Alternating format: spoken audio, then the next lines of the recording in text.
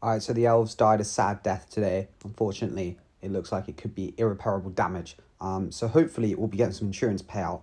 I've insured the elves for £6,000, but there's a couple other things that I can probably sell that are related to rim brakes.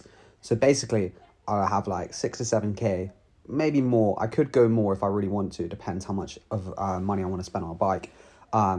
To find a bike for me. Now, I decided we're going to bin off rim brakes. We're going to go full on disc, electronic gearing, all the best stuff, and just see if it's actually better than the trusty elves. And if it's not, we'll go back to rim brakes and the old setup. And if it is better, then we'll keep it. So anyway, I reckon first choice, second-hand S-Works Tarmac SL7. Pretty outrageous. 38cm handlebars, which is good. Handlebars are a big issue for me because a lot of them just don't fit me properly. It's got some okay wheels, like not unreal. Probably would buy new ones, but it's on the cheaper end, so I could sell some stuff and probably buy some wheels for it. 7 kilos, so pretty light. I mean, it's definitely a good bike. Looks pretty outrageous. So yeah, that's definitely a possibility. Would need a power meter, so would need some spending money on it.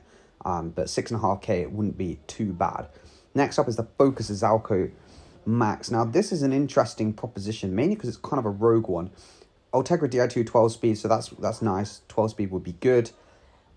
In terms of like brakes, in terms of wheels, they're kind of just like standard, like nothing crazy. DT Swiss 48mm. Like, you probably just would sell them and get some deeper wheels because 48 is just pointless. Handlebar is kind of annoying because it's like, I think you can use any handlebars though, but those are 40, so we'd have to change handlebars, but and probably stem, because I would not want a 90mm stem. I'd probably want a 120. But yeah, so a decent bike actually, and altogether this is definitely an option that I would think about. Next up is a Super 6 Evo. This is the actual one I'd buy. £6,300. Ultegra Di2, which is decent. Got some okay wheels, some 45mm wheels, so like not great but not horrendous. Again, like similar build to this, to be honest. But is Cannondale good? I don't know. Handlebars can be easily swapped out to a 38, so that is good. So yeah, the front end is quite decent. And I guess the thing I'm looking for is kind of like an aero bike, or a kind of like close to being aero. And you might say that's not too aero, but it is lightish, because the other option is this, like a Super 6 high mod. There's one in my frame size, I think, like this one is 51, 6.8k. Like this is pretty decent. Ultegra Di2 again, 64mm wheels, but I've heard it could be like 8.5 kilos. And you might say, Charlie, weight doesn't matter. It's like, yeah, it doesn't, but I'm going to be doing quite a lot of hilly races this year. Like if I was in the UK exclusively, for sure I'd get this or something similar. But with hilly races and being a small person, like those extra 2 kilos or kilo really do add on.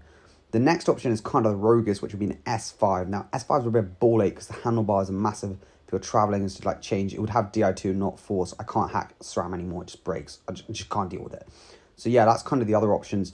The other option that is kind of like really maybe the one that if I couldn't do anything else would be a Factor. And I kind of messaged Factor to be like, yo, like you want to set me up a while ago, because I was kind of thinking about maybe changing bikes. And anyway, they're just a bit too expensive. They're like 8k and like not really with anything. Like, look, 8.7k, like yeah, it's a nice bike and it comes with good wheels, but it's kind of a bit too much for me. I don't think I really want to spend that much money on a bicycle. I think if the money comes through, I think this is probably what I'll go for. But if you have any other alternatives or, ideas that I could go for, let me know. But yeah, anyway, cheers for watching. Hope you enjoy this quick video, and I'll see you in the next one.